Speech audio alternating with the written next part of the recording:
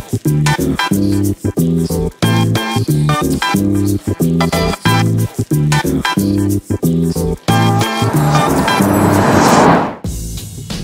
what's up guys? It's Pablo from Seed Visual. Today we're going to talk about the Tesla Model 3 cameras. But first, check out some of these sweet shots.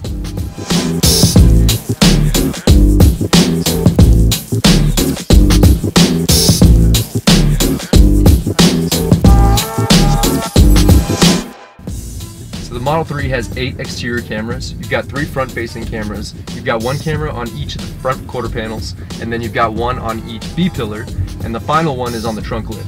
So the exterior cameras are used for a bunch of different features, mainly autopilot. You have things such as forward collision warning, lane departure avoidance, you got blind spot detection, you also have obstacle aware acceleration. If somebody's going to rear end you, the car is going to accelerate. Pretty sweet. But there is one final camera, one that isn't really talked about much because it's really not in use yet. It's the one on the interior cabin that faces you. As far as we're aware, Tesla hasn't even turned those on, so for those of you concerned about them invading your privacy, don't worry, that hasn't been done yet. We'll see about later though. Up until now, basically everything is speculation, so take whatever I say with a grain of salt, but speculation is saying that the interior is going to be about your car knowing who's driving. Currently, one of the issues that I experience is my wife and I, we share the car. She's a night shift nurse, so she drives it at night, and then during the day I drive it. So one of the problems with that is that each time we get in the car, we have different settings. The only way to change the setting is to push your name and then select who's driving. But you know, it would make more sense if it was based off of which key card you're using, or in our situation, it'd be which phone goes in the car. That's not the way it works. So the camera in the interior, the whole point of that is to make that functionality a lot easier, and that way you don't have to select which driver's driving. That way you can get in the car and just drive right away.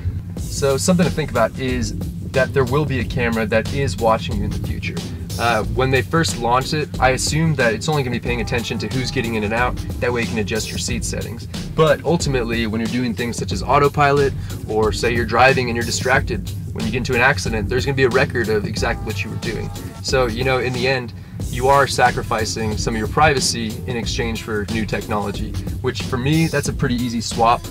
You know, when I'm driving, I'm pretty focused on the road. There are times when I'm distracted, but you know, we all are in the end, and ultimately, I think it's a feature that's going to help me have a better and safer overall driving experience.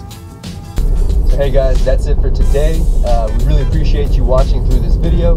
Anyway, if you're new to the channel, be sure to like, share, and subscribe. Hit the notification bell if you want to see more videos when we post in the future. I'm going to put this in autopilot so I can talk to the camera.